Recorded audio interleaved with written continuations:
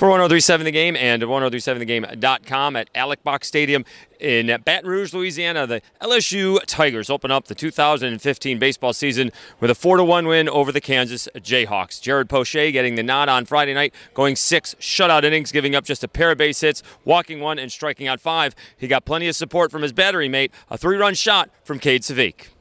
Well, the first pitch I saw was a slider. I was a little out in front of it, and then the last pitch I hit, he hung a slider up and in. Just right in the bat zone and hit it hard.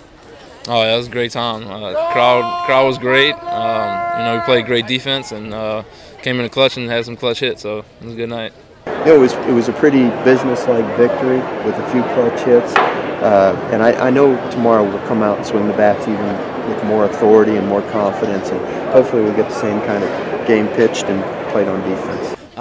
Jared's a great pitcher. He threw every one of his pitches. All 3 of his pitches worked really well.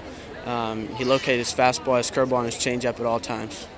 I think he had 9 home runs last year, so it's no surprise. But Cade came in a big situation, 2 on his own, and got a good pitch to hit and took advantage of it. So.